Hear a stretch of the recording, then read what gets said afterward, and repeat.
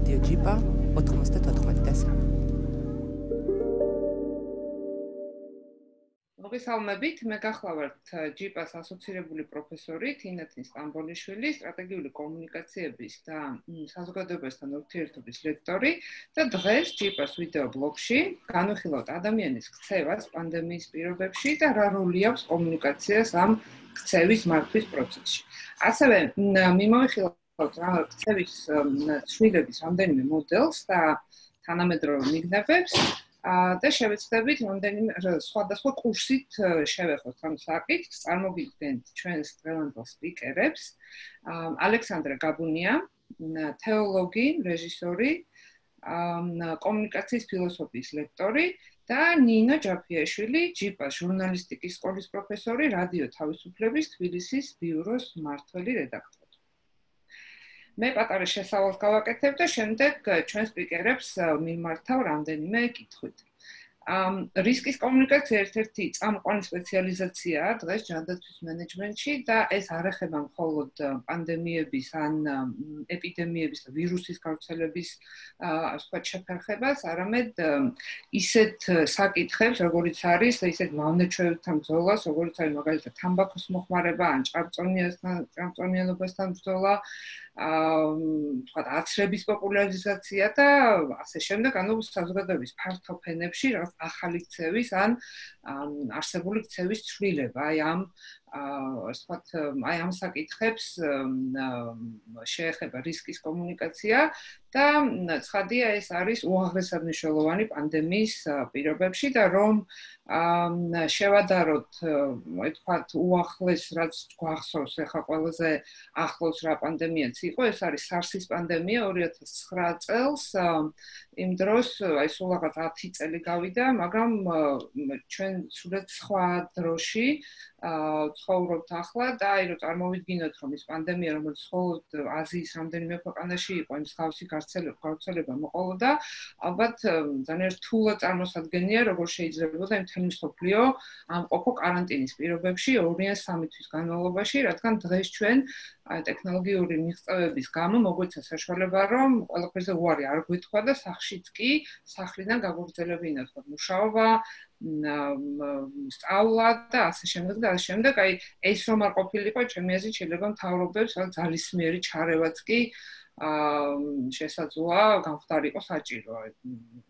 ეს სცენარებამდე კი შეიძლება მისულიყო სიტუაცია, მაგრამ ამას გარდა, ამ ტექნოლოგიური წინსვლის გარდა, ჩვენ ასევე ძალიან წინ ვართ იმ ცოდნაში, თუ რა განაპირობებს ადამიანის მიერ რისკის აღქმას და რა ფაქტორები მოქმედებს ამ საფრთხის შეფასებისას, რაც არის, ასე ვთქვათ, ამოსავალი წერტილი დღეს რისკის კომუნიკატორების და პოლიტიკის განსაზღვრელების ყურადღების ქვეშ, რადგან აი ფართო მასების ადამიანების ქცევაზე არის ახლა დამოკიდებული ჭყალებში რო ჩავსვათ, გადავრჩებით თუ არ გადავრჩებით და საკმაოდ საინტერესო პროცესებს ახლა ჩვენ ვაკვირდებით. და რა არის ეს ცვლილება, რას გულისხმობ 10-15 წლის მანძილზე განვითარდა მეცნიერება, რომელსაც სახელად ჰქვია დღეს ვთქვათ behavioristic ეკონომიკა და ეს არის ერთგვარი ნაზავი ფსიქოლოგიის, ანთროპოლოგიის, სოციოლოგიის, ეკონომიკის და აი ამ ახლებური მიგნებების behavioral insights, აი ამაზე დაყრდნობით, ქცევის ცვლილების ახალ მოდელს გვთავაზობს, სწავლობს ადამიანის ირაციონალურობის საწყისებს და ირაციონალურ ბუნებას და რაღაც სისტემურობას ეძებს ამ ირაციონალურობაში და ეს თეორია ამბობს, რომ ქცევის ცვლილებისას არ არის აუცილებელი, კი არა, შეუძლებელია ამ ირაციონალურ ბუნებას გვერდი აუარო და ყველაფერი უნდა გააკეთო იმისთვის, რომ აი საპასუხოდ, აი ამ ირაციონალური ბუნების საპასუხოდ დაგეგმო და ააშენო, ასე ვთქვათ, ქცევის ცვლილებისთვის ფიზიკური და სოციალური კონტექსტი, რაც იმას ნიშნავს, რომ ადამიანს მისცეს საშუალება ძალდატანების, ზედმეტი დაფიქრების, რაღაც სირთულეების გარეშე განახორციელოს ის ქცევა, რომლის მიღწევაც შენ გინდა, იქნება ეს გარემოს დაცვითი თუ ჯანმრთელობის და ამ შემდეგ. აი როდესაც თამბაქოს მოწევაზე ან სხვა ჭარბწონიანებაზე არის საუბარი, აქ ვთქვათ, მინდა ხაზი გავუსვა იმას, რომ მხოლოდ ერთი ადამიანის ჯანმრთელობაზე, კეთილდღეობაზე არ აისახება ეს, არამედ საუბარია ისეთი მაკროეკონომიკური მაჩვენებლების ცვლილებაზე, როგორც მაგალითად ქვეყნების ბიუჯეტი ჯანდაცვაში დახარჯული ან სიცოცხლის ხანგრძლივობის ზრდა და ასე შემდეგ და ასე შემდეგ, აი ამ მხრივ არის ეს უაღრესად მნიშვნელოვანი.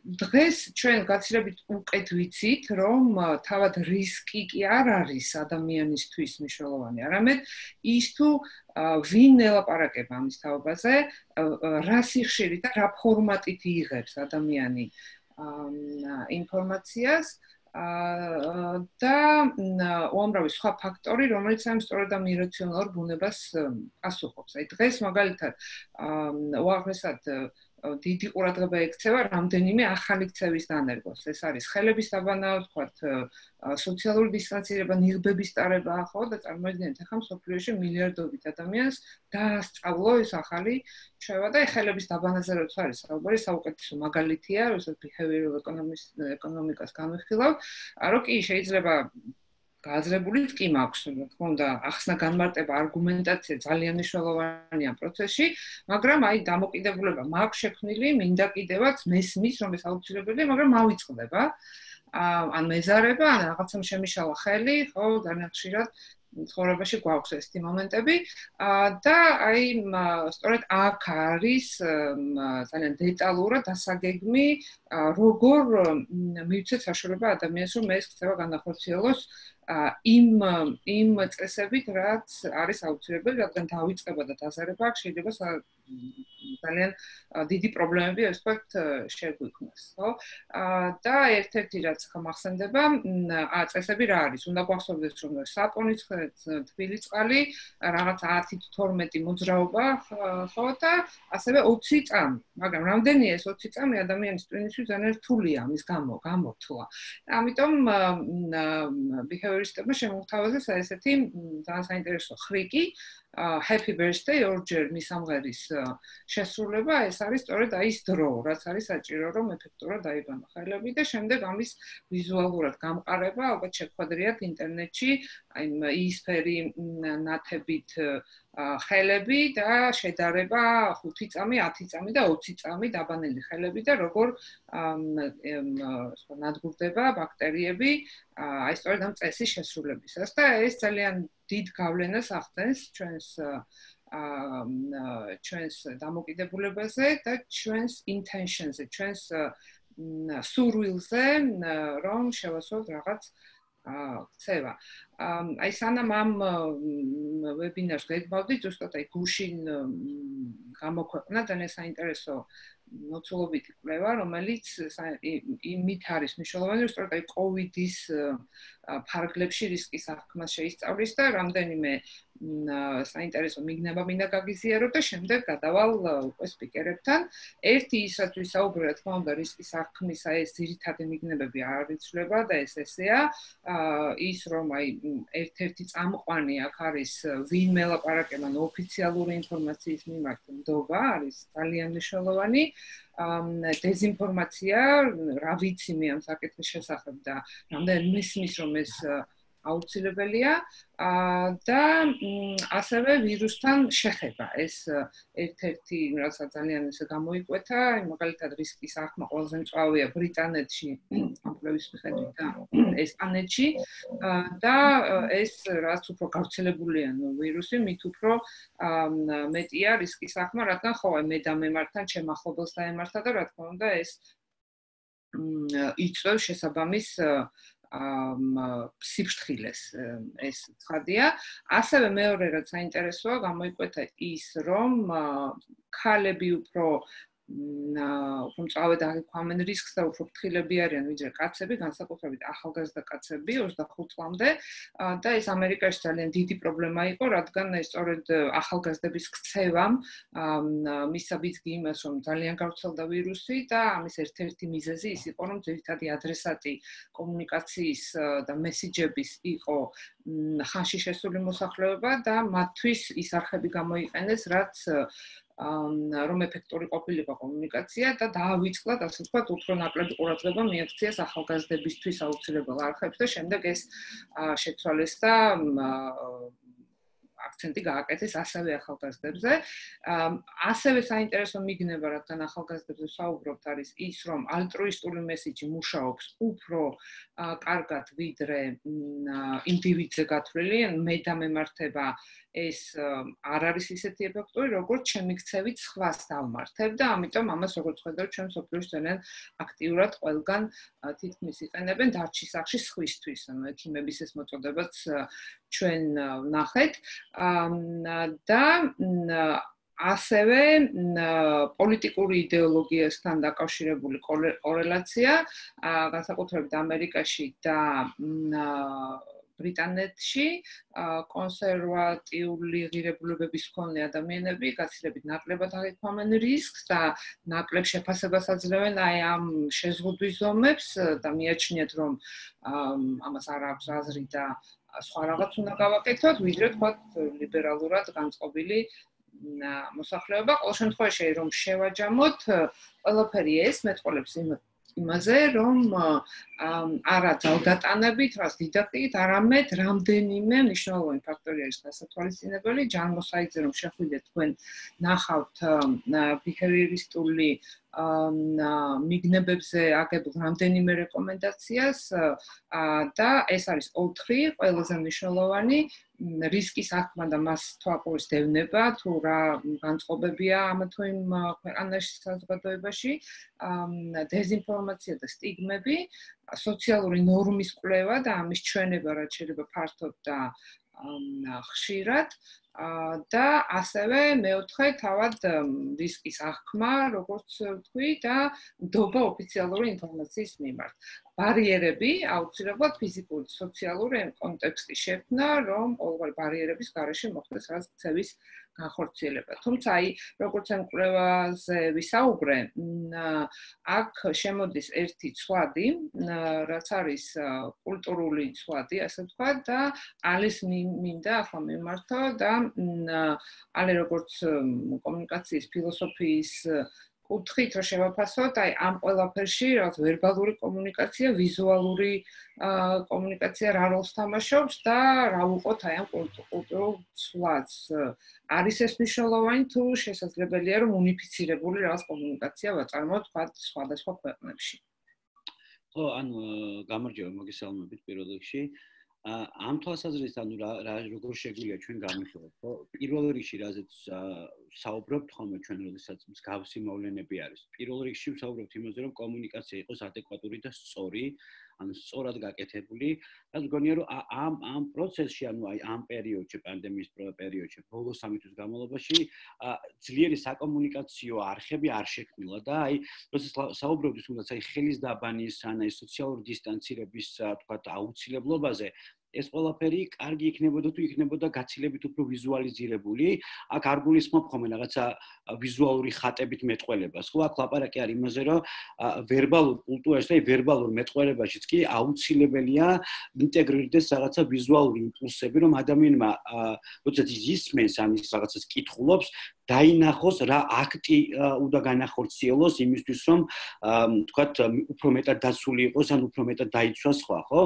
ამ შემთხვევაში ანუ რამდენიმე ისეთი შეიძლება მაგალითი მოვიყვანოთ, როდესაც აი ახსენე რაღაცა ულტრაისფერის სხივებით იქნებოდა თუ რაღაცა სხვადასხვა მეთოდები იყო გამოყენებული, თუმცა არ იყო ეს მეთოდიკა ძლიერი. ეხლა რაც შეეხება კულტურას. კულტურა რა თქმა უნდა რომ გასათვალისწინებელია, პირველ რიგში ნებისმიერ რაღაცა ისტორიულ კონტექსტში ვიკვლევთ თუ რაღაცა იმ პროცესს ვიკვლევთ, აუცილებელია გავითვალისწინოთ კულტურა, რა კულტურის, თქვათ, არეალში ვეკონტაქტებით ადამიანებს, ხო? რა არის მათი რაღაცა სოციოპოლიტიკური, ეთიკური, თქვათ, ისტორიული, რელიგიური, ტრადიციული ბექგრაუნდი, რა კლიმატურ რაღაცა არეალში ცხოვრობენ ეს ადამიანები, ხო? იმიტომ რომ როცა საუბრობთ, ხომ შვედეთი მაინც ისეთი მნიშვნელოვანი და ყველასთვის ისეთი თემა იყო, ხო, შვედეთში არ ჭირდებოდა მოწოდება სოციალური დისტანცირებით, იმიტომ რომ მათმა რაღაცა კლიმატურმა ბექგრაუნდმა თუ მათმა რაღაცა კულტურულმა ცხოვრება, მათი კულტურა თავის თავში გულისხმობს იმას, რომ ეს ადამიანები ცხოვრობენ სოციალურად დისტანცირებულები და არ ჭირდება ამისთვის მოწოდება. ახლა ისეთ ქვეყნებში, ანუ სამხრეთულ ქვეყნებში, საქართველოში, იტალიაში, სადაც ჭარბი მზიარი და კლიმატმა განაპირობეს რაღაცა მეზობლობა და გადასვლა, გადმოსვლა და აი ჩვენ ვისაუბრია კიდევაც, ხო, იმერეთში დაუსრულებელი ჭიშკრები, ხო, ეზოდან ეზოში ისე გადადიხარო, შეიძლება საერთოდ არ გამოხვიდე გარეთ.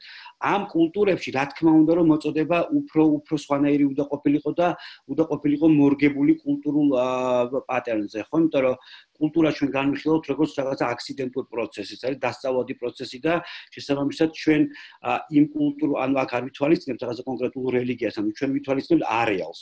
არეალში ჩვენ უნდა ველაპარაკოთ ამ ადამიანებს იმ კულტურულ ენაზე, რომელი კულტურული ენაც მათთვის გასაგები არის.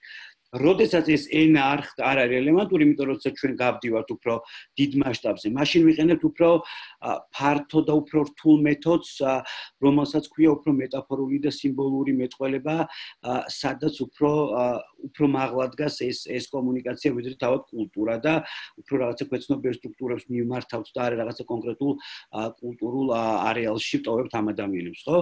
ამ თვალსაზრისით კი თუ ჩვენ ვისაუბრებდით, რომ თქვა ჯანმო გააკეთებდა ამ ყველაფერს თუ რაღაცა ზოგადად რაღაცა მედია იტვირთებდა ამ როლს თუ რაღაცა სააგენტო, უნდა გველაპარაკა უფრო მეტაფორული ენებით, ანუ სიმბოლური ენებით და ინფორმაცია ადამიანებთან უნდა მოსულიყო არა სტატისტიკური გზით, არამედ ეს ინფორმაცია ადამიანებთან უნდა მისულიყო უფრო ემოციური გზით და ჩვენ ქმედებით უნდა მოგვეთხრო რა არის ეს ვირუსი. ანუ და ამ ადამიანებს უნდა ენახათ, როგორ გამოიყურება ეს უხილავი მტერი. ვალე, ნინო, რაც შეეხება აი ხა ჩვენ ვისაუბრეთ კომუნიკაციის დამგეგმავის, ასე ვთქვათ, მხარიდან და მესიჯი და რაღაც ის ფრეიმი, რომელსაც თავაზობს კომუნიკაციის დამგეგმავი მედიას და საზოგადოებას და მედია როგორც გამტარი ამ მესიჯის, როგორ მოქმედებს მედია ამ სიტუაციაში, როგორც რადგან ოფიციალური ინფორმაციის მიმართ ნდობა არის არამნიშვნელოვანი, ამ ნდობის გამაძლიერებელი, თქვა ამპლიფაიერი თუ პირიქით და რა უნდა გავითვალისწინოთ კომუნიკაციის დამგეგმავებმა ამ პროცესში. ალბათ მაინც მთავარი განმასხვავებელი ესეთი ამ კომუნიკაციის თვითონ შინაარსში თუ ფაქტურაში არის ის, რომ მედიას სულ ნომერ პირველ ამოცანად აქვს იყოს სკეპტიკური. სკეპტიკური პირველ რიგში მესიჯების მიმართაც რა და არ აქვს მნიშვნელობა ეს მესიჯი არის კერგორძო ორგანიზაციის, პოლიტიკური პარტიის, რელიგიური ორგანიზაციის თუ ეს მესიჯი არის თუნდაც ისეთი ავტორიტეტული ორგანიზაციის, როგორიც არის ჯანმო, ან თუნდაც ხელისუფლების, ან იმ ხალხის, ვინც წარმართავს მაგალითად მოცემულ სიტუაციაში ეპიდემიოლოგიურ ასე ვთქვათ ზომებს თუ სიტუაციას, ხო? ანუ პირველი ამოცანა, შენი ერთ-ერთი მნიშვნელოვანი ამოცანა, ეს არის ინფორმირება, ანუ რა უნდა იცოდეს შენმა აუდიტორიამ იმისათვის, რომ იყოს უსაფრთხოდ, ან მიიღოს გააზრებული და გაცნობიერებული და ინფორმირებული არჩევანი, ეს არის შენი ერთი მთავარი ამოცანა. და მეორე ამოცანა არის იყოს სკეპტიკური მესიჯების მიმართაც კი რამდენადაც უცნაური არ უნდა მოგეჩვენოთ, იმიტომ რომ თუ არა მედია სხვა საშუალება აუდიტორიას და საზოგადოებას არ აქვს იპოვოს სისუსტეები თუნდაც მესიჯებში, რომელიც მოდის, ან სტრატეგიაში, რომელიც შემუშავდა. შენ ხარ ინსტრუმენტი საზოგადოების უპოვოს სუსტი ძლიერი მხარეებიც, ოღონდ სუსტი მხარეებიც სტრატეგიას, პოლიტიკას, გადაწყვეტილებებს, ზომებს, მათ შორის მესიჯებსაც. ამიტომ მედია ავტომატურად არასოდეს არ იღებს მესიჯს და არასოდეს არ ავრცელებს მესიჯს. ის ახდენს ინფორმირებას თუნდაც მესიჯის შესახებ. აი თუ შეიძლება ითქვას, ეს განსხვავებაა. არ ღვრის თუნდაც სასარგებლო მესიჯებს თავის არხებში, რათა არ გახდეს ინსტრუმენტი. თუმცა აუცილებლად აფასებს რა არის მნიშვნელოვანი რომ იცოდეს საზოგადოებას. მათ შორის იმ სტრატეგიების შესახებ, რაც არის გამოყენებული ის რომ დისტანცია უნდა დავიცვათ, ის რომ სახლში უნდა დარჩეთ, ხელები უფრო დიდხანს დავიბანოთ და ასე შემდეგ და ასე შემდეგ. აი, როდესაც საუბრობთ ამ რაღაც ირაციონალობის სისტემურობაზე, ორ, ასე ვთქვათ, კოგნიტურ გადაცნობას ბაიაზის, ამას მინდა გავუსვა ხაზი, სადაც მედია უდიდეს როლს თამაშობს. ერთი ეს არის, რაც ვახსენეთ, ამ სოციალური ნორმის ჩვენება და თუ არა მედიაში ან სოციალურ მედიაში, ასე ვთქვათ, სხვა საუკეთესო წყარო ამისთვის არ არსებობს, რაც იწვევს აი რაღაც მესიჯების და იდეების ეს თქო უკეთ დაჯერებას და ამის გააზრებას და მეორე ეს არის ეგრეთ წოდებული confirmation bias, მე ვეძებ იმ ინფორმაციას, რომელსაც ჯერა. ანუ მე ჯერა, იმიტომ რომ ვხედავ და არა პირიქით. უпростоად მე ვხედავ, იმიტომ რომ ჯერ ანუ ჩემს თვალთა ხედვაში მხოლოდ ის ინფორმაცია ამოდის უმეტესწილად, რაც ჩემს შეხედულებათა და სისტემას ეთანხმება. და როდესაც მყარ აი რაღაც გამჯდარ შეხედულებებზე საუბარი, აი ვთქვათ, საპირისპირო ინფორმაცია დამარწმუნებლად კი არ მოქმედებს, არამედ პირიქით იწვევს უკურეაქციას, backfire ეფექტი, ანუ აი საპირისპირო ბუმერანგივით უბრუნდება კომუნიკაციის დამგეგმავს და ეს ჩვენ ძალიან კარგად დავინახეთ ამ პერიოდში, როდესაც აი საქმე შეეხო ყველაზე ირაციონალურს, ეს არის წმენას და აქ აი თქვათ ეს ზიარება არ ზიარების საკითხი რო იყო, რაც მნიშვნელოვანი იყო თქვათ ეპიდემიოლოგიური სიტუაციის მართვაში, ჩვენ რაღაც შეცდომები ხوار დავუშვით და ხوار დავაიგნორეთ აი ეს behavioristic მიგნებები და უფრო უკეთ ხوار შეიძლებოდა ეს გვემართა, აი მაგალითად შეიძლება არ დაბჭირებოდა ისტერიკები, კუბოების ძახება და ასე შემდეგ, თუ მოვერგებოდით აი ამ რაღაც ირაციონალურ ბუნებას და შევთავაზებდით ადამიანებს უკეთეს კომუნიკაციას. იმიტომ რომ მედიაში და ესეც ნუ გასაგებია, ტირაჟირება მოხდა, ასე ვთქვათ, მარგინალური, რაღაც ექსტრემალური მოსაზრებების, რადგან ეს იქცევდა ყურადღებას და მათ მორწმუნეების ფენაში სწორედ ეს იქცევდა ყურადღებას. რამდენიმე მედიაში ახლა ცხადია ბევრმა გააკეთა ეს და ძალიან კარგია, უფრო ზომიერ და ადეკვატურ მოსაზრებებს აშუქებდნენ, მაგრამ ეს უკვე რაღაცა თვალთახედიდან გაექცა ამ ფენას, ვინაიდან მათ შეხედულებათა სისტემაში ეს არ ჯდებოდა. ამიტომ აი ამ პროცესში ალბათ კიდევ უფრო დიდ ყურადღებას დიდ, ასე ვთქვათ, დიდ მნიშვნელობას იძენს ვინ რას ლაპარაკობს და როგორ და ალე რომ შენი მოსაზრება მაინტერესებს, ჩვენ ამ პროცესში რა გავაკეთეთ კარგად, რა შეცდომები დავუშვით, რა შეიძლება უკეთყოფილიყო და შემდეგ ნინოს როგორც მედიის გადმოსახედიდან ესეც ძალიან საინტერესო იქნება. ანუ შენ რაც ახსენე თინა ზუსტად, ანუ ადამიანებს, როდესაც ელაპარაკებოდნენ, რომ თქვა, ეს იქნებოდა მათთვის დამაზიანებელი, ანუ ზიარებას გულისხმობ, ხო? წმენა როგორც ირაციონალური მოვლენა, ხო, ადამიანის ცხოვრებაში. და ადამიანები ხდებოდნენ უფრო რეზისტენტულები ამ ინფორმაციის მიმართ, იმიტომ რომ მათ არ ელაპარაკებოდა ის, ვისი გავლითაც ისინი უკავშირდებიან ამ წმენას, ხო? ანუ რეალურად ეს მესიჯი უნდა წამოსულიყო იმ ადამიანებისგან, ვისთანაც ეს ადამიანები აღსარებაზე მიდიან და ვისი ხელითაც იღებენ რეალურად ზიარებას, ხო? ახლა თუ გადავხედავთ ამ შემთხვევაში სოფლიო პრაქტიკას ამ შემთხვევაში ის რაც მოხდა სოფლიოში, ხო? სხვადასხვა ეკლესიებში რო არ გავცდეთ ახლა თქვა, ხო? თუნდაც მართლმადიდებელ ეკლესიებში ისევე როგორც თქვათ სამედიცინო სფეროში ანუ მედიცინაში შეიქმნა ათასობით სტატია კორონავირუსზე, ასევე ეს გახდა თანამედროვე ეკლესიის ერთ-ერთი გამოწვევა, როგორ უნდა მოიქცეს პანდემიის დროს ეკლესია და უნდა შეაჩეროს თუ არ შეაჩეროს ევქარისტიული მსახურება. ასობით ასეთივე სტატია შეიქმნა იქაც. და ნუ აი ამ სტატიებში რა თქმა უნდა იყო ნახსენები ის, რომ პირველი ღირებულება და პირველი ადამიანი ფიქრობს მეორე ადამიანზე, ანუ ქრისტიანულ ეთიკაში და ფილოსოფიაში ადამიანის უმაღლესი ღირებულება და მერე მოდის რჯული, ხო? რაც სამწუხაროდ ჩვენთან უყურმა ეს მithome, ხო? რჯულია და მერე ადამიანი. და ეს ყველაფერი, ანუ ეს რთული თეოლოგიური ტექსტები შემდგომ უკვე იქაურმა სასულიერო პირებმა, ეს იყო კონსტანტინოპოლის ეკლესიაში, ეს იყო ამერიკაში თქვათ მართლმადიდებლური მილიონობით ადამიანი ასევე ხო, მართლმადიდებლური ეკლესიის წევრი, საბერძნეთის ეკლესიაში, სერბეთის, უკრაინის ეკლესიაში ეს რთული სამეცნიერო სტატიები ითარგმნა ადამიანთა გასაგებ პოპულარულ ენაზე და ამ ადამიანებს უთხრეს რომ სახში დარჩენა ეხლა პრობლემას არ წარმოადგენს. ის რომ ორი კვირა არ ეზიარები, ეს პრობლემას არ წარმოადგენს და პირველ ეტაპზე რაღაცნაირად ამ ადამიანებს მოუწოდეთ რომ ეზრუნათ სხვა ადამიანებისთვის და უთხრეს რომ ეს არის ეხლა მათი მოვალეობა და მათი ღვაწლი და მათი ქრისტიანობის ასე ვთქვათ რაღაცა გამოცდა, ხო? რაც ჩვენთან პირიქით მოხდა. ეხლა ჩვენ რო გვესაუბრა, როდესაც ვლაპარაკობდით ამ ყველაფერზე, მრევლი ხდებოდა რა თქმა უნდა რეზიდენტული, იმიტომ რომ მათთვის ეს ინფორმაცია უნდა მიეწოდებინა უმაღლესი იერარქიის მქონე ადამიანებს, რომლებიც პირიქით მოუწოდებდნენ ეკლესიაში მისვლისკენ და მესიჯები მათგან ფანატური მოდიოდა. ამიტომ ეს რაღაცა ურთიერთდაპირისპირება იყო, ანუ ძალიან რთული იყო. მე ხა ვერც კი ხვდები საქართველოში ვის უნდა მოეწოდებინა მრევლისთვის, რომ ამ მრევლს დაეჯერებინა.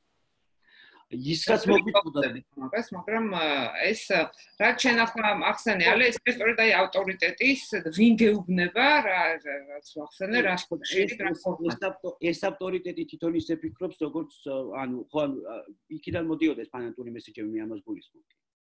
კი ბატონო, ნინო, აი შენი გადმოსახედიდან მედიას რა შეიძლება ამ სიტუაციაში უკეთ გაეკეთებინა, ან თქვათ რა გააკეთა კარგად?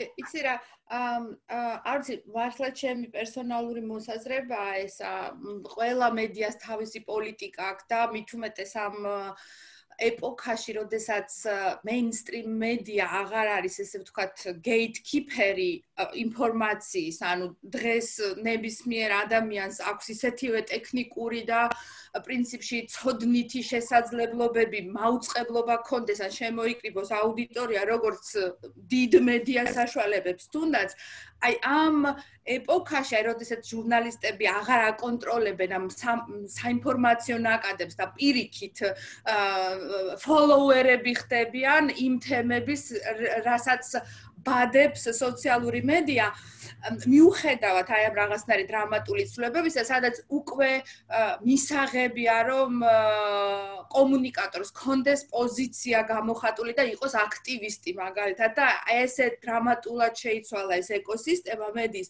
მიუხედავად ამისა, მე მაინც ვთვლი, რომ აი რაღაცნაირი პატიოსანი და ეთიკური მედია პატივს ცემს თავის აუდიტორიას იმდენად, რომ არ ცდილობს ან ჭკუა დაარიგოს, ან ასწავლოს, ან მოსაზრებები შეუცვალოს, ან შეხედულებები შეუცვალოს.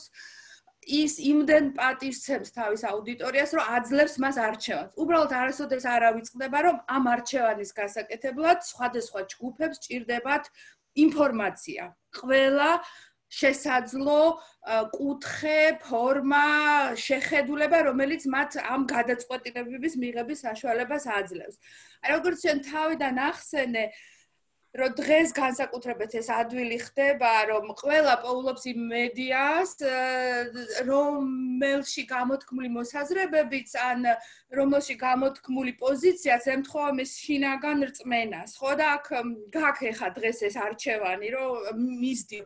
აი ჩვენთან ესეთი რაღაცა ხდებოდა, რომ მაინც ეს ორი ჯგუფი, რომელიც ერთმანეთს ელაპარაკებოდა, ისინი ვინც მიდიოდა ეკლესიაში მიუხედავად საფრთხეებისა და ამ საფრთხეებს ვერ ხედავდა და მეორე ჯგუფი, რომელიც ამაში საფრთხეებს ხედავდა, ვერ ელაპარაკებოდნენ ერთმანეთს და ისევ პარალელურად მიდიოდნენ. ანუ ერთმანეთს არ ელაპარაკებოდნენ, ჯგუფები ცვლიდნენ მოსაზრებებს ერთმანეთში.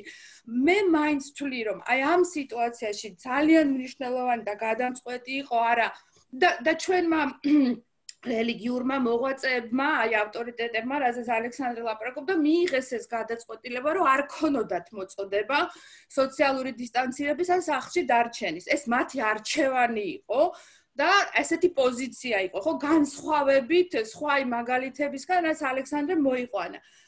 აქ უკვე შემოდის ხელისუფლების როლი და მე მგონია, რომ ჩვენ ყველა პრეტენზია უნდა გვქონდეს ხელისუფლებასთან და არა რელიგიურ ორგანიზაციებთან, იმიტომ რომ ძალიან რთული და კომპლექსური თემაა. ჩვენ ხო ვიცით, ვიღაცები ამას ვერ გაიგებენ, მაგრამ ჩვენ ვიცით რამხელა ბექგრაუნდი ან შლეიფი აქვს ამ რთულ ურთიერთობას საზოგადოების ეკლესიასთან და პოლიტიკასთან, მაგრამ მიუხედავად ამისა, ეს ისეთი კრიტიკული სიტუაცია იყო, როდესაც ხელისუფლებას სულ მცირე უფრო მეტი სიცხადე რო გამოეჩინა, გაცილებით უფრო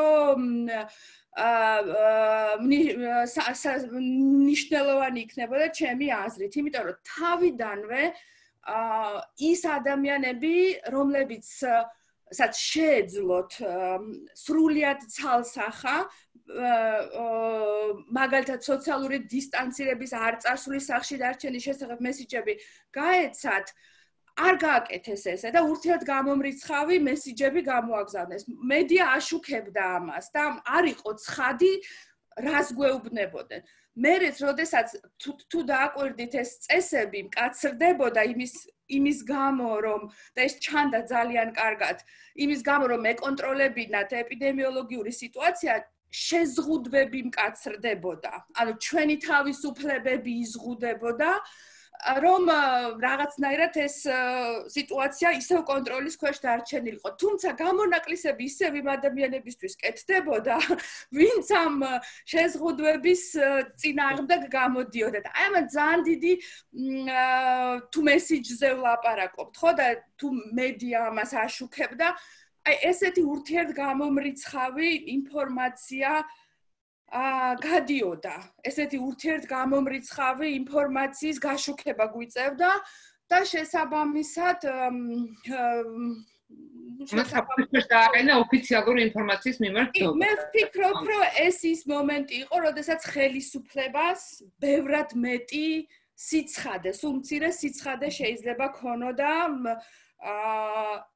რათა თანაბარ სიტუაციაში ჩაეყენებინა თავისი მოქალაქეები. მათ შორის რელიგიური ორგანიზაციები, იმიტომ რომ სხვადასხვა თემებმა უარი თქვეს და თან დაემთხვა რამადანიც, ხო, არა მარტო ქრისტიანული, არამედ მუსულმანური დიდი დღესასწაულებიც და მათ უარი თქვეს ამ თავის რიტუალებზე და ტრადიციას და გამონაკლისი ხელისუფლებამ პრინციპში მისცა მხოლოდ ერთ კონფესიას და აი ეს იყო რაღაცნაირად პრობლემური ჩემი აზრით. კი ბატონო და აქ ჩვენ აი ბოლო ნაწილში გვინდოდა გვესაუბრა ცვლილებებზე, რა მოაქვს, რას მოიტანს პანდემია და ერთ-ერთი, აი არაერთი კვლევი და ჩვენ თვალითაც ვაკვირდებით, არის სწორედ აი მორჩილება მიუხედავად აი წინამდებობებისა და შესაძლებელი არაადეკვატური რაღაც ქმედებებისა, მაინც არსებობს გაზრდილია მორჩილების ასე ვთქვათ დონე მოსახლეობის მხრიდან ოფიციალური დაწესებული ზომების და მოთხოვნების მიმართ და არაერთი კვლევით ეს არის ძალიან ცალსახა და თვალსაჩინო, რომ აი რაღაც დამორჩილების სურვილი არის გაზრდილი, ისევე როგორც არის გაზრდილი ჩემი სურვილი გავცე ჩემი ინფორმაცია, ანუ პიროვნული ინფორმაცია, ეს privacy-ს მომენტი საზოგადოებრივი რაღაც სიკეთის სასარგებლოდ და არ არის გამორიცხული, როგორც ვარაუდობენ, რომ ეს ტენდენცია გაგრძელდეს, ისევე როგორც როდესაც არის ოფიციალური მოთხოვნების და მოწოდებების მორჩილებაზე საუბარი, მათ ავტორიტეტების მიმართ იცვლება ჩვენი დამოკიდებულებაც. ესეთ კატაკლიზმების დროს, რა თქმა უნდა, იზრდება ზოგადად, ისედაც მათი ასე ვთქვათ როლი და უფრო მეტი ჯერა და უფრო მეტ ყურადღებას აქცევენ, მაგრამ აი დღეს ძალიან გამოკვეთილია, ასე ვთქვათ, ექიმების, ექსპერტების, ოფიციალური თანამდებობის წარმომადგენლების, აი მათ მიმართ დამოკიდებულება, იმიტომ რომ რაღაც იმედის თვალით უყურებენ, შიში რა თქმა უნდა აქ ძალიან დიდ ფაქტორს სთავაზობს და აი ამ კითხვით მინდა მოგმართოთ თქვენ ბოლოსკენ წავიდეთ ჩვენი ამ ვიდეო ბლოგის რას ცვლის პანდემია, რა შენარჩუნდება, ასე ვთქვათ, რა არ შენარჩუნდება. ყოველ შემთხვევაში ყველა თანხდება იმაზე, რომ ჩვენ არ დაუბრუნდებით ცხოვრების ჩვეულებრივ წესს და ყველა მიცის, რომ მსგავსი კატაკლიზმები ცივილიზაციებში რაც გარდატეხა შეაფრთხომე, როგორც არის 11 სექტემბერი, მეორე მსოფლიო ომი და ასე შემდეგ აღარ ჩამოთვლი. ესეც არის რაღაც ამ მაგნიტუდის შემთხვევაა ჩემი აზრით და ასე ვთქვათ, ეს ჩემი განმოსახედიდან რა შემიძლია გითხრათ და არაერთი სტატია და კვლევა ახლა ქვეყნდება ენსტენ დიანგის ბოლო კვლევა მინდა მოვიყვანო აქ რომ ეს შეეხება ყველა სფეროს ჩვენი ცხოვრების. როგორ ვისწავლით, როგორ ვიმუშავებთ, როგორ გავერთობით, როგორ ვიშოპინგებთ, როგორ ვიმოგზაურებთ და ასე შემდეგ ყველა სფეროს და მთავარი რაც აქ არის რომ აი თქვათ ონლაინ შოპინგი და ელექტრონული კომერცია, რომლის აფეთქებაც ახლა არის, ეს შენარჩუნდება.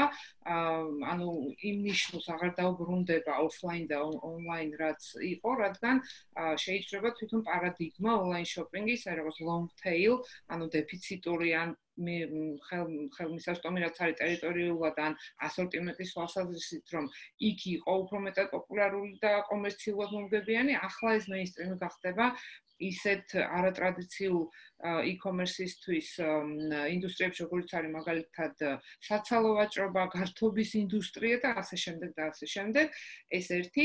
მეორე ძალიან მნიშვნელოვანი ძვრები, რაც იქნება, არის ის, რომ აი ამ დისტანციური მუშაობის დემო, ასე ვთქვათ, გაიგო და ალღო-აუღო ამ ქცევას ძალიან დიდი გარდატეხა მოხდა, რომ აი რაღაც ესეთი ქცევა უცებ დაინერგა დისტანციური მუშაობის და არაერთი ბიზნესები დარწმუნებული ვარ საქართველოშიც უკვე იწყებენ ფიქრს იმაზე, როგორ გამოიყენონ შესაძლებლობა და შეამცირონ ხარჯები და უფრო ეფექტური გახადონ ოპერაციები და პროდუქტიულობა გაზარდონ და შეიცვლება თვითონ ფიზიკურად ოფისებისში ყოფნის, ასე ვთქვათ, აუცილებლობა, ეს აღარ იქნება აუცილებელი.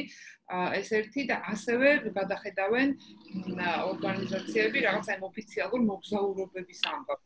იმიტომ რომ ერთ-ერთი სტატია წავიკითხე, სადაც ესეთი პროგნოზიც კი იყო, რომ სადაც 30-40% შემცირდება ფიზიკურად ადამიანის გადაადგილება საქმისთვის ერთ-ერთიდან და მეორეში, იმიტომ რომ ყველაფერი გადაინაცვლოს, შესაძლებელია რომ გადაინაცვლოს ონლაინ, მაგრამ ეს არ მხოლოდ შრომის ბაზარს ეხება, ან მენეჯმენტს, ან რაღაც ადამიანების მართვას. არამედ ეხება ისეთ ინდუსტრიებს, როგორც არის მაგალითად უძრავი ქონება, ან მაგალითად სატრანსპორტო ინდუსტრია, ავია მიმოსვლა, იმიტომ რომ ეს შემცირდება ძალიან დიდ წილს წარმოადგენს ოფიციალური მივლინებები და მოგზაურობები ამ და ასევე შეეხება გარემოს დაცვას, რადგან თუ ვთქვათ ავია მიმოსვლა შემცირდა, თვითმფრინავი ვიცით, რომ ერთ-ერთი ყველაზე დიდი დამაბინძურებელია. აი მსგავს ცვლილებებზე ვსაუბრობ. ხო, კიდე ერთსაც მინდა შევეხო, ასევე შეიძლება ახლა საუბრობენ, რა თქმა უნდა, განათლების სისტემა, თუმცა არ არის ასე ვთქვათ,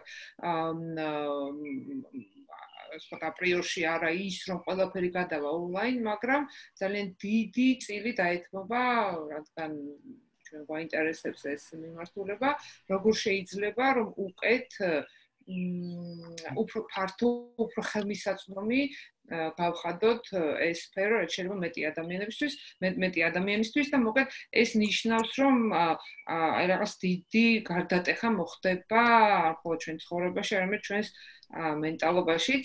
ალეს მინდა მიმართო პირველი კითხვით, რას იწვევს მსგავსი კატაკლიზმები, რაღაც ისტორიული რაკურსითაც შევხედოთ და შემდეგ ნინოსგან ძალიან მაინტერესებს ან privacy-სთან, ინფორმაციის გაცემასთან დაკავშირებული მომენტები, ავტორიტეტის მიმართ დამოკიდებულების ცვლილებები და შემდეგ უკვე შევაჯამოთ ჩვენი დღევანდელი საუბარი. ალე გისმენთ? ხო, მე აი ამ მიმართულებით ორ რაღაცაზე გავამახვილებდი ყურადღებას. ერთი რაც საშიშია, მეორე რაც შეიძლება რაღაცა პოზიტიური ცვლილებები მოგვიტანოს. დავიწყებ პოზიტიურით, ანუ პოზიტიური არის ის, რომ მაგათად ისტორიულად თუ გადავხედავთ რაღაც ამ კატაკლიზმების თუ რაღაცა ისტორიული გარდამტეხი პროცესების შემდგომ რადიკალურად იცვლებოდა ხოლმე მსოფლიო, ანუ აი ესეთი ბრიტანელი მეცნიერი ამერტონია ძალიან საინტერესო რაღაცას ამბობს, რომ აი ესეთი მენტალური რევოლუციები, რაღაცა ესეთი დიდი ცვლილებები ერთ წამში ხდება, ამას არ ჭირდება დიდი შრომა და დიდი ბრძოლა, ხო? და რიგ შემთხვევაში ადამიანები ამ რევოლუციებს ვერ ამჩნევენ და რაღაცა გარკვეული პერიოდის შემდეგ ადამიანები ხედავენ, რომ თურმე რაღაცა ერთი დიდი რაღაცა სივრციდან მეორე უზარმაზარ სხვა სივრცეში გადააბიჯეს, ხო? აი ხა ბევრი რო თქვა უკან რო არ წავიდეთ, აი ერთ-ერთი არის მაგათაც სინოლოგი არის ძალიან საინტერესო მეცნიერი რობერტ დუგლასი, რომელიც ამბობს, რომ აი უზარმაზარი კატაკლიზმის შედეგად იკვლევს იმას, რომ თქვა პლატონი, არისტოტელე, ბუდა, ლაოძი, კონფუცი, ყველა ეს ადამიანი რაღაც ისტორიის 150 წლიან მონაკვეთში ცხოვრობდნენ, ხო, რაზეც ფაქტობრივად აღმოსავლური და დასავლური ფილოსოფია დგას და ეს ადამიანი ამბობს, რომ რაღაცა კატაკლიზმა იყო, რამაც გამოიწვია მასობრივი ფსიქოზი და ამან გამოიწვია ეს, რომ მე ეს ადამიანები მოევლინენ სამყაროს, ხო? ეს მისი თეორიაა და შეგვიძლია თქვა ვიდავოთ ამაზე. მეორე არის ძალიან საინტერესო იყო, იმ დროს ვკითხულობდი, რომ ნიუტონს ვაშლი იმაში დაეცა შავი ჭირის დროს იყო წასული თავის პატარა სოფელში და ამ რაღაცა ჩაუღრმავდა რაღაცა ბევრი რაღაცას იფიქრა და ესეც ხო რაღაცა პატარა ლეგენდასავით არის, ყოველ შემთხვევაში გრავიტაცია თავის საკუთარ ეზოში აღმოაჩინა, ხო? რაც შეეხება ხა პირველი მსოფლიო ომის შემდეგ უზარმაზარი აფეთქება იყო ეს 20-იანი წლები ძალიან ისეთი არის რა. ხშირად საუბრობენ ხოლმე, ხო, ხელოვნებაცოდნეები, რომ რაღაცნაირად 20-იან წლებში რაღაცა იცვლება ხელოვნებაში. რაც თქვა 20-იანმა წლებმა პირველი მსოფლიო ომმა მოგვცა იყო ფრანგული ეგრეთ წოდებული დაკარგული თაობა, ხო, პარიზში აფეთქებული ხელოვნება და მატისი, ჰემინგუეი, ჯეიმს ჯოისი და ასე შემდეგ, ხო, სადაც რაღაც ერთ სალონში თავმოყრილი ამდენი ტვინი, რომელმაც ფაქტობრივად რაღაცა ახალი სული მისცა ხელოვნებას. მეორე მსოფლიო ომის შემდეგ ეს იყო ნეორეალიზმი და რომელიც აი ომის პერიოდშივე დაიწყო, ხო? და მერე ნუ ახალი ტაყლა გოდარი და ტრუფო და ასე შემდეგ. ცივმა ომმა, როგორც ამბობენ ხოლმე, რაღაცა შოუების ეპოქა შექმნა. ანუ შეუძლებელია იგივე 11 სექტემბერმა ძალიან ბევრი რაღაცა შეცვალა პოლიტოლოგიაში, დამოკიდებულებების შეცვალა, ფილოსოფიაში, ყველაფერში ზოგადად, ხო? გონია და დარწმუნებული ვარ, რომ აუცილებლად ეს შეცვლის ჩვენს საქციელს და ჩვენს ქმედებებს. ჩვენ ველბეკმა თქვა ხო, რომ რაღაცა უფრო მეტად სულელები ვიყოთ. მაგრამ ნუ გააჩნია როგორი კუთხით შევხედავთ. უფრო მეტად სულელები ვიყოთ, მაგრამ რადიკალურად განსხვავებული აუცილებლად ვიქნებით. ანუ სხვანაირი ხედვის წერტილი აუცილებლად გვექნება 2-3 თვის შემდეგ. ეხლა მეორე საკითხი, რაზეც გონია რომ ეს უფრო სახიფათო არის, რას ზუსტად შენახსენე, რომ ამ ყველაფერმა ეს უპირობო მორჩილებას თითქოს მიგვაჩვია, ხო? და რაღაცნაირად ვემორჩილებით მთავრობას, უთ ხმას არ ვიღებთ, ანუ პროტესტის გარეშე. ამას ემატება ის, რომ რაღაცა ეს ჰეროისტული ხატები გამოჩნდა, ხო? აი პირდაპირ მნიშვნელობით ქუჩებში ვხედავთ, რომ აი რო ჩაივლით აი რაღაცა ცენტრალურ ქუჩებზე ნახავთ პოლიციერი გმირია, ექიმი გმირია და ეს რაღაცა ჰეროიზმის სახიფათოა, იმიტომ რომ ჰეროიზმი არის კედელი, ტაბუ არის, როდესაც ჩვენ გეზღუდება უფლება, ადამიანი გააკრიტიკო. ნინო ამბობდა და ძალიან სწორად ამბობდა, რომ სამოქალაქო როგორც მედია სამოქალაქო საზოგადოებაც უნდა სკეპტიკური იყოს. ის კრიტიკოსი უნდა იყოს ნებისმიერი ეპიდემიოლოგის მიმართაც, ექიმის მიმართაც და შეიძლება ჩვენ გავაკრიტიკოთ ადამიანები, როდესაც ისინი ზედმეტი მოსდით ჩვენი შეშინების დროს, ხო? როდესაც უბოებზე გველაპარაკებენ და შეიძლება ეს ჯანსაღი კრიტიკა პირიქით მისთვისაც სასიკეთო აღმოჩნდეს, მაგრამ ჩვენ გვაქვს რაღაც ეს ფენა, დამცავი რაღაცა ჯებირი, ეს ადამიანი ხდება გმირი და გმირის კრიტიკა აღარ მოსულა, ანუ გმირს ვეღარ ვაკრიტიკებთ, იმიტომ რომ თუ ჩვენ მაგალითად რომელიმე ამ ავტორიტეტს რაღაცნაირად თუნდაც ძალიან კეთილი მიზნებით რაღაცა სკეპტიკურად უყურებთ, ან ვაკრიტიკებთ, შეიძლება ჩვენ თვითონ აღმოჩნდეთ ხოლმე ბულიგის მსხვერპლი, ხო? ანუ ეს ზოგადად ძალიან ისეთი დამკვიდრებული პრაქტიკაა საეკლესიო ცხოვრებაში, ხო? რაღაცა ავიღოთ ახლა რაღაც ისტორიული მოღვაწე, მას შევრაცხავ წმინდანად და მე შეიძლება შეგვეზღუდოს კიდევაც მისი მოღვაწეობის შესახებ ან ხმამაღლასაობა არის, ან კრიტიკა, ან საერთოდ სამეცნიერო კვლევაც კი. ამიტომ სახიფათო არის და ახლა არ ვიცი ეს რა მასშტაბებს შეიძენს, მაგრამ საბოლოო ჯამში ჰეროიზმი თავის ეს მორჩილების ელემენტებით დამატებული არის საზოგადოებაში ძალიან სახიფათო, იმიტომ რომ იქ სადაც არ არის კრიტიკა, იქ სადაც არ არის სკეპტიკური შეხედულებები, ეს სკეპტიკური შეხედულებები იზღუდება, იქ ვერ ვითარდება სამოქალაქო საზოგადოება და სადაც სამოქალაქო საზოგადოება ვერ ვითარდება, ის ქვეყანა და ის სახელმწიფო ძალიან დიდ ჩიხში შედის ხოლმე როგორც წესი.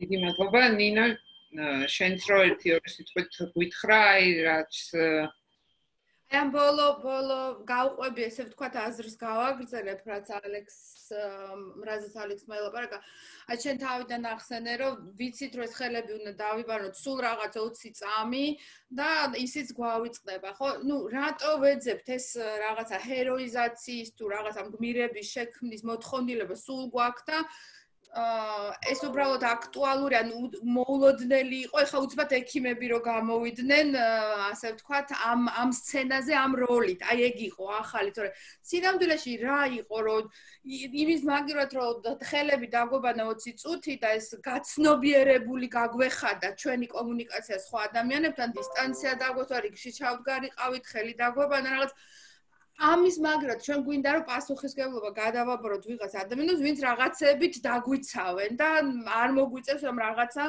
წვრილმან მაგრამ მნიშვნელოვან რაღაცებზე ფიქრი. ნუ მოკლედ ეს ჰეროიზაცია ძალიან მწარედ თავრდება ხოლმე ან ისეთი შედეგები აქვს ვისიც არ უნდა იყოს არ ვიცი პოეტებს რო ჩაუგდო რაღაცა თვალსაზრისით მხოლოდ ძალაუფლება ისიც დიქტატურა იქნება ბოლოს სწორედ ეს გაწონასწორებულობა არ ვიცი თუნდაც ძალაუფლების მაგიტო არის ხო ძალიან მნიშვნელოვანი რომ შეიძლება გენიალური იდეები ქონდეს ან ძალიან სწორი, მაგრამ მას სჭირდება ოპონენტი ან რაღაცნაირად დაბალანსება ამ ძალაუფლების.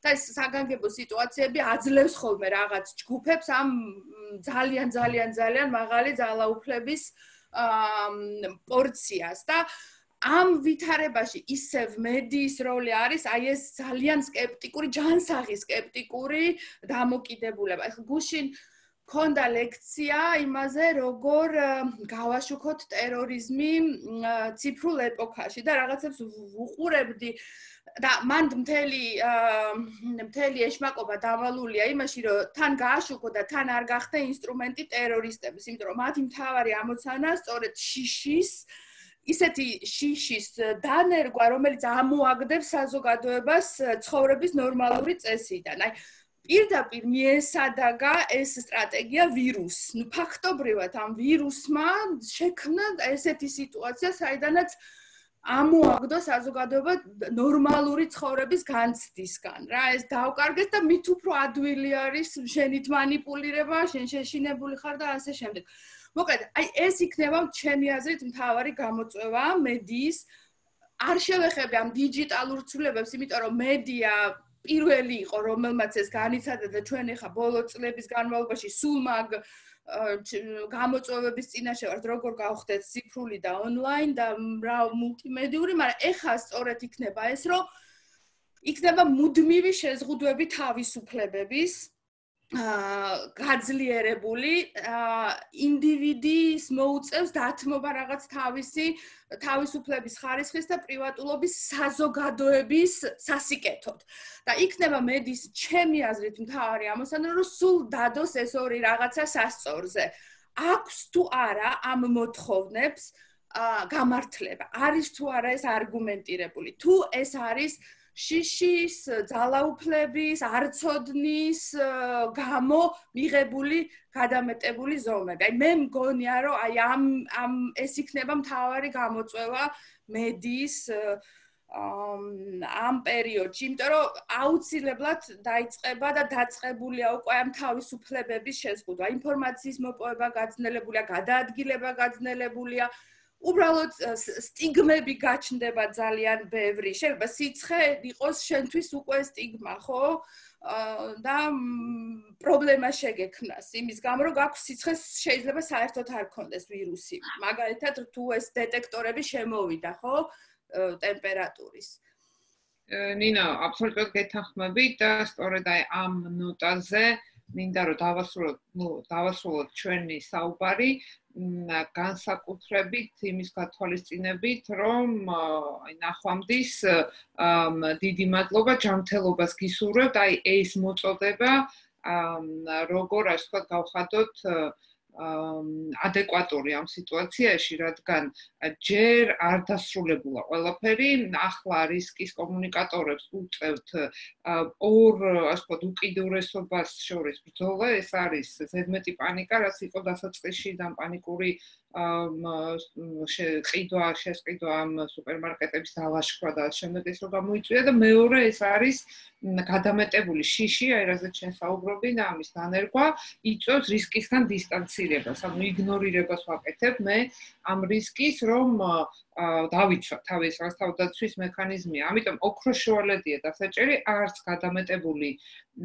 ოპტიმიზმი, ზედმეტი ოპტიმიზმი ქვია ამას და არც გადამეტებული შიში. აი ეს არის ახლა მთავარი, რადგან მაინც გვიწევს ჩვენ ჯერჯერობით რაღაც წესების და რეკომენდაციების დაცვა და აბსოლუტურად გეთანხმებით, რომ ძალიან დეტალურად და დიდი ყურადღებით ხალხური უნდა ვადევნოთ, თუ როგორ ხდება ამ პოლიტიკის გაგრძელება და რამდენად ეს ეფექტურია, რადგან ეს ყველას ჩვენს ინტერესშია, რომ რაც შეიძლება სწრაფად დასრულდეს პანდემიის, ანუ ეპიდემიოლოგიური სიტუაცია გაუმჯობესდეს, რომ ჩვენ მოგვეცეს აი ამ ამოვარდნილი ნორმალური ცხოვრებიდან უკან დაბრუნება და უკვე ამ ცვლილებებთან შეგუება, რაზეც აი ხა შენც და ალემაც ისაუბრეთ და რაც მე დარწმუნებული ვარ, ძალიან ბევრ სასიკეთო ძრებს შემოიტანს, ისევე როგორც ეს შემოიტანა არაერთხელ ამ მსგავსმა კატაკლიზმებმა და ამას